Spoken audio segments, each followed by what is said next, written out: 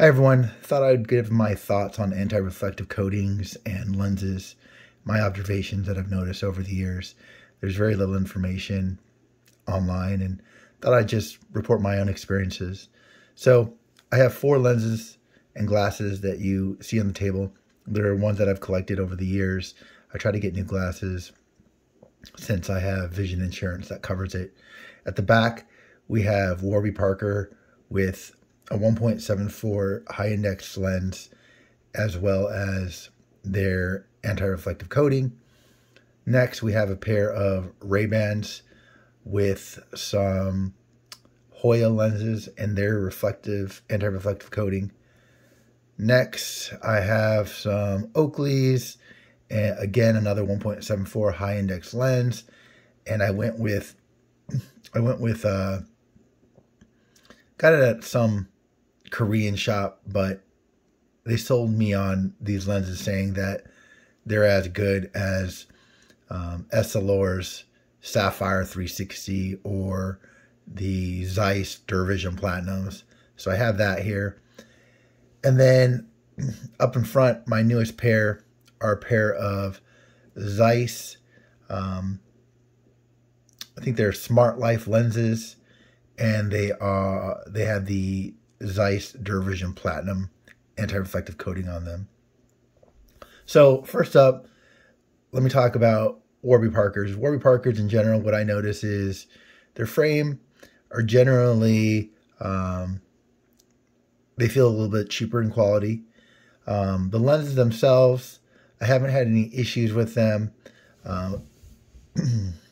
You'll see that they generally have, you'll see, I don't know how well this is going to turn up on the camera, but you'll see on the left-hand side, it'll have like a pink anti-reflective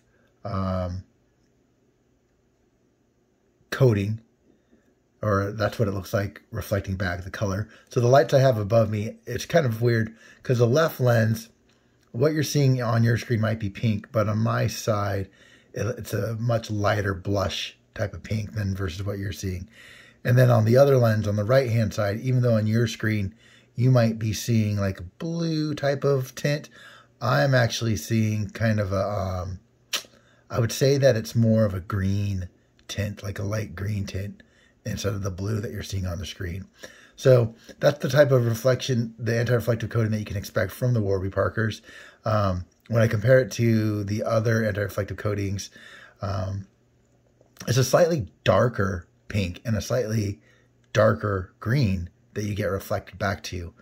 So take that with a grain of salt. I don't know what that means, but as far as preference goes, that tells me that it's not as anti-reflective as some of the other coatings that I've gotten that are more of a lighter pink or a lighter green reflection that's coming back.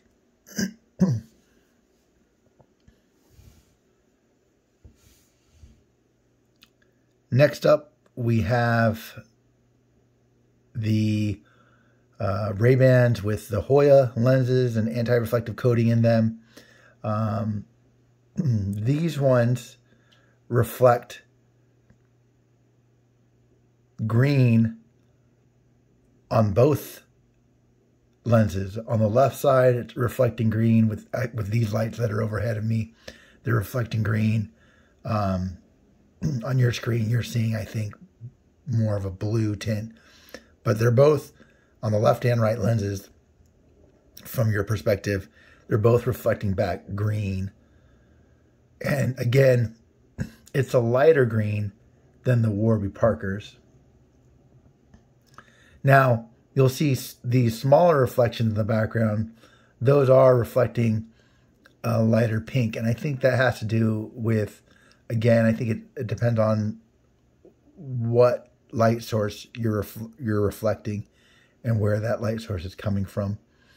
And so what you're seeing really is 2 reflections. One is those small little dots that you see reflecting. Those are reflecting the light pink. And then the bigger dots that you see reflecting, those are actually coming up more as what you're seeing as blue. The big circles, those are actually reflecting back a light green. These lenses are okay. I think they do a pretty good job at, these Hoyas do a pretty good job at being water-phobic as well as oleophobic. So you don't have to clean them as much. And I forgot to comment that on about the Warby Parkers as well. As far as anti-water, anti-oil properties to keep your lenses cleaner longer, I would say that that they're not as good as the Hoyas at repelling water or repelling oil and dirt. So you have to clean them quite a bit more. And again, I wish I knew the brand of this Korean lens, but I'll go ahead and give you my comments. So again, this is a pair of Oakleys with some, again, it's either some Korean or Japanese lens maker. I forgot the name. But it promises to have wider field of view, and it is a pretty clear image across, like when you scan your eyes left to right, up and down. It's pretty clear. I do like the clarity of them. The reflection on these that you get back, the quality of the anti-reflective properties are, I would say, equivalent to the Hoyas.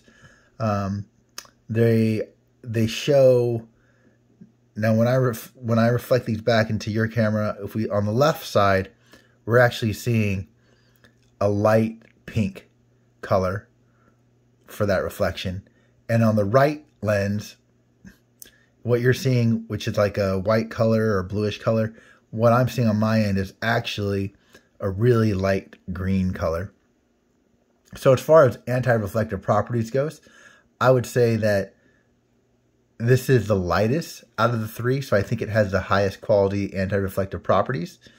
But what I don't like about these particular lenses is that they don't seem to be as, they're really good at water repellency, but I do notice I get a lot more skin oils that collect up in the upper portions of the lenses, because I think it's closer to my face compared to the other lenses. So I do think that it collects more oils, and that's one thing where I don't think I would buy this lens again, just because of the accumulation of dirt.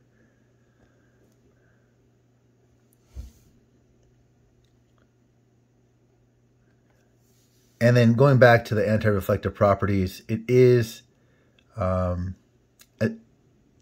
to the Hoyas, you know, where the Hoyas had the anti-reflection of green in the left and right lenses, this brand has, again, kind of more of a pink reflection on the left lens and a green reflection on the right lens. And again, it really changes whether or not you're going to see green or pink depending on, I think, your light source. But it was really interesting just to see how the Hoyas reflected both greens and both lenses with the light source that I'm currently using versus the Warby Parkers and the Korean lens manufacturer having the pink and green reflection from this light source that I'm currently in.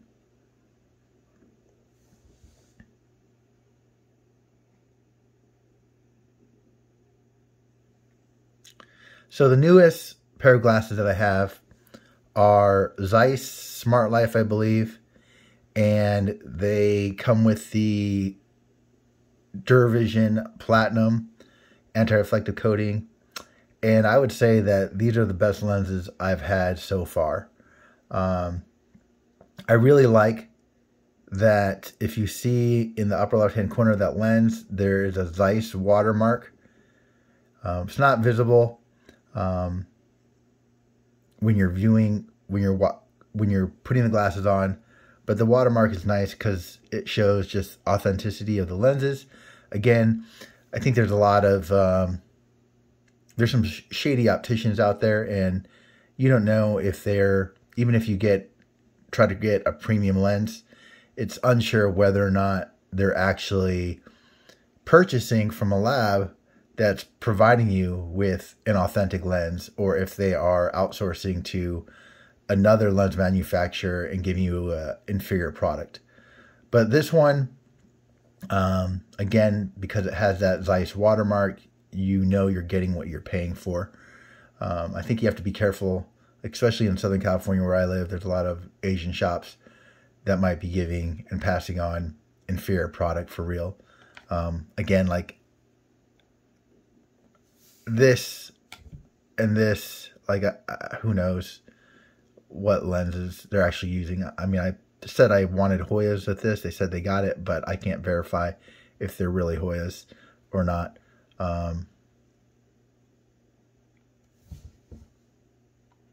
Going back to the Zeiss Smart Life, they have a really interesting anti-reflective coating. And again, none of these have an explicit blue light specific filter, although some of them do, because of the properties of their anti-reflective coating, they naturally do reflect some blue light, but none of these are the specific blue light filtering coating from Warby Parker or Hoya or from that Korean lens manufacturer or from Zeiss. These are all strictly premium AR coatings.